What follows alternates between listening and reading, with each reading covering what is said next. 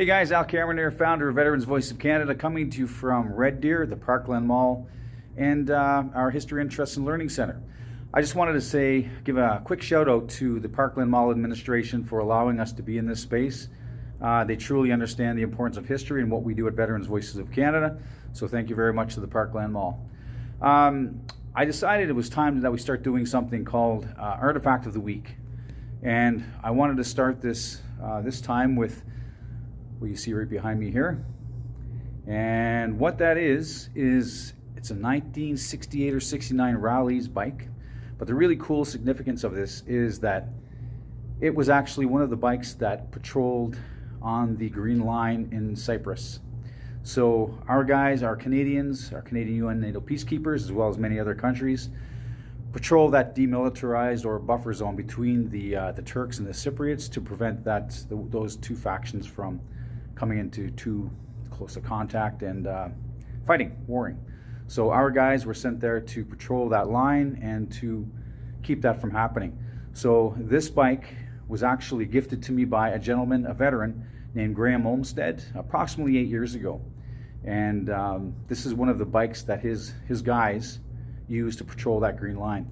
When he came back in 1971, I believe he said it was, he brought this bike back. So this is an actual bike that was used to patrol the Green Line in Cyprus.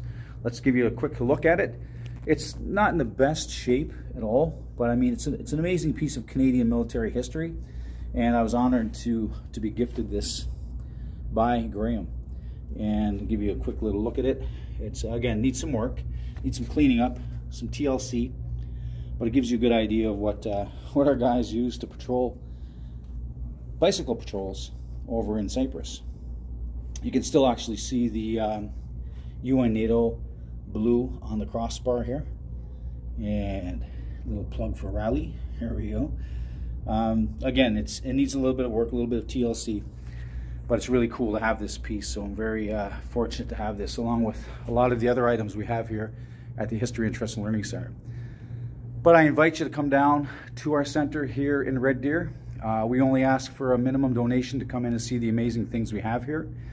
We're open from Tuesday to Saturday, 10 to 4:30, and you can drop on in, talk to us, take a look at the cool artifacts we've got here, and just enjoy and appreciate some history.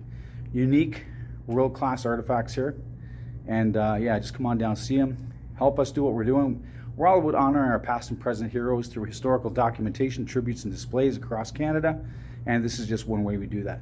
So take care. Flags of Remembrance is coming up soon, guys. Honor your hero through a plaque of honor sponsorship, and you can go to vetvoicecan.org to learn more about that.